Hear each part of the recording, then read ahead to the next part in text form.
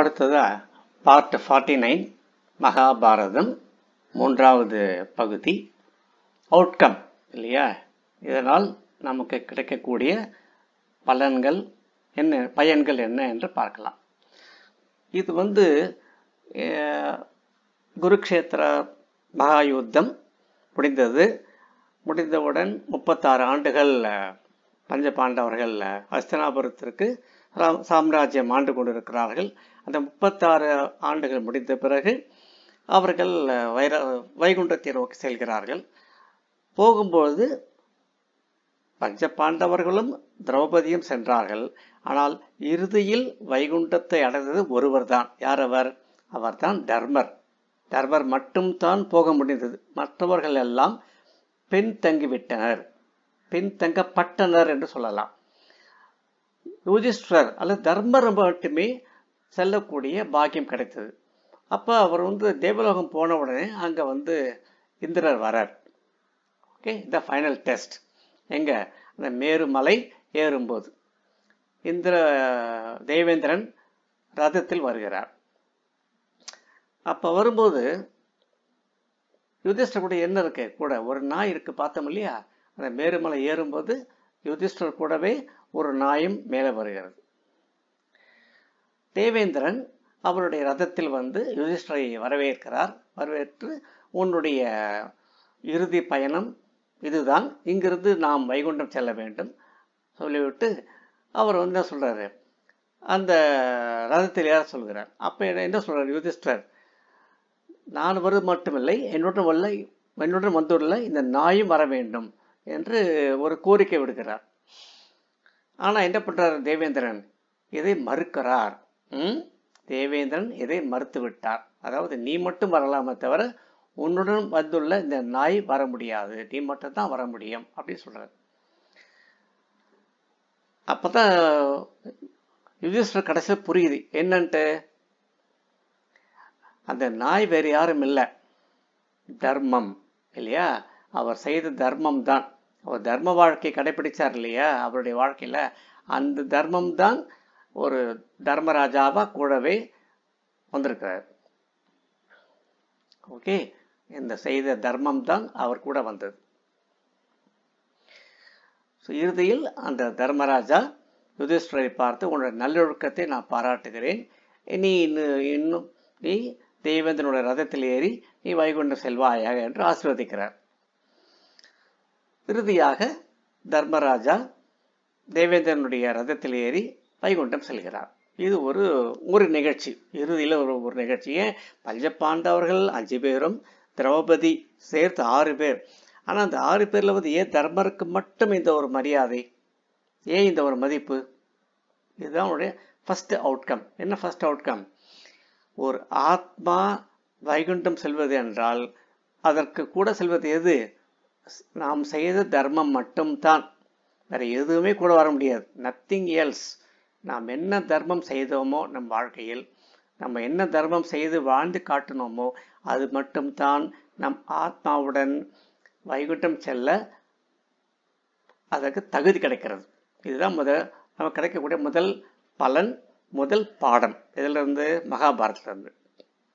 அடுத்தது, பீஷ்மர் அம்பு படுக்கையில் தன்னுடைய இறுதி காலத்தில் படுத்திருக்கிறார். இது எல்லாருக்கும் தெரியும் இல்லையா? Aero bed at the time of his death. அதாவது பஞ்ச பாண்டவர்களுக்கும் கௌரவர்களுக்கும் பாட்டனார் பீஷ்மர் இல்லையா? அவர் எதில் சிறந்தவர்? கல்வி ஞானம், கேள்வி ஞானம், பராக்கிரமம், வீரம், விவேகம், தன்னடக்கம், பண்பு, நற்குணம் சொல்லிட்டு போகலாம். இவ்வளவுக்கும் அவர் தான் அதிபதி சொல்லலாம். அந்த அளவுக்கு ஒரு பெருமை வாய்ந்தவர் பீஷ்மர் இல்லையா? அந்த பீஷ்மர் தன்னுடைய இறுதி காலத்துல இறக்கும் சமயத்துல ஒரு அம்பு படுக்கையில் படுத்திருக்கிறார். அப்ப என்ன சுத்தி இருக்கிறலாம்? பஞ்ச பாண்டவர்களும், அப்புறம் அந்த இடத்துல கிருஷ்ண பரமாத்மா இருக்காரு. அதே சமயத்துல மகாவிஷ்ணு காட்சி அளிக்கிறார். இப்படிப்பட்ட ஒரு சிறப்பு வாய்ந்த ஒரு இறுதி மரண காட்சி வேறு யாருக்கும் அமைந்ததில்லை. அமையுமா என்று தெரியவும் தெரியாது இல்லையா? பீஷ்மர் ஒருவருக்கு மட்டும்தான் இந்த தனி மரியாதை, இந்த தனி மரணப்படுக்கை. சரி, ஏன் அம்பு படுக்கையில் படுக்கிறார்? இது ஒரு கேள்வி வரலாம் இல்லையா? தரையில் படுக்கலாம், இல்லை ஒரு பெரிய ஒரு ஒரு சிம்மாசனம் படுத்திருக்கலாம். ஆனால் எங்கே வந்து ஏன் இங்கே ஒரு அம்பு படுக்கை போய் படுத்திருக்காரு அப்படின்னு ஒரு ஐயம் எல்லாருக்கும் வரும், ஒரு சந்தேகம்.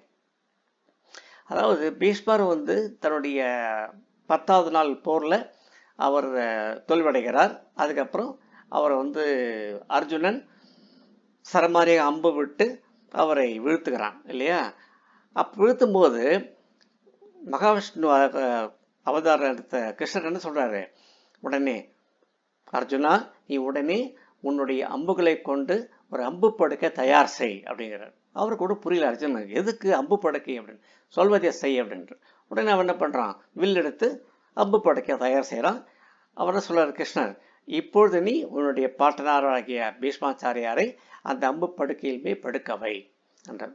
எதுக்காக, அவருக்கு வந்து இறுதி காலம் எப்ப, சங்கராந்தி, சன்ஸ் சோல்ஸ்டிஸ் சொல்றோம், அதாவது சங்கராந்தி, அதுதான் புனித நேரம் அவர் இறப்பதற்கு இல்லையா? எந்த டைம், உத்தராயணா அப்படின்னு சொல்றாங்க. இதுக்கு என்ன டைம் இருக்கு, அவர் வந்து அம்பு படுக்க வச்சதுல இருந்து அவருக்கு 2 மாசம் டைம் இருக்கு. எதுக்கு, அவர் விரும்பிய பிரகாரம் அவர் இறப்பதற்கு இல்லையா? இவர் ஒருவர் தான் தனி வரம் பெற்றவர், தான் இறக்கும் தருணம் அவர்தான் முடிவு செய்வார். இது மிகவும் வித்தியாசமான ஒரு செய்தி இல்லையா? அவர் இறக்கும் நேரத்தை அவரே முடிவு செய்வார். யாரு, பீஷ்மரே. அப்போ என்ன முடிவு செய்கிறார் அவரு, நான் இறப்பதற்கு சங்கராந்தி சமயத்திலையும் அல்லது அந்த உத்தராயணம் சமயத்துல தான் வரணும் அப்படின்ட்டு அவருடைய கோரிக்கை. அப்ப கிருஷ்ணன் என்ன சொல்றாரு, கிருஷ்ண பகவான் சொல்றாரு, எதுக்காக அப்படின்னா, is determination to refrain himself. எதுக்காக, அவருக்கு பெண் ஆசை, பொசிஷன் பொன் ஆசை, வெல்த் இல்லையா? அதாவது உமன்ஹுட்னா பெண் ஆசை, பொசிஷன்னா மண் ஆசை, வெல்த்னா பொன் ஆசை. ஸோ பெண், அப்புறம் மண், 3வது பொன் இல்லையா? இது 3மே அவர் விலக்கி வைத்தார் தன்னுடைய வாழ்க்கையில். இது 3மே வேண்டாம் அப்படின்னு ஒதுக்கினார். அந்த ஒதுக்குனதை எப்படி இருந்தார் அவர், அவர்கிட்ட ஒரு தனி வைராகியம், டிட்டர்மினேஷன், ஒரு வைராகியம். And that ஃபெட்ச்ட் him this end. என்ன எண்டு, அவருடைய உடம்பு மண்ணை தொடக்கூடாது இல்லையா?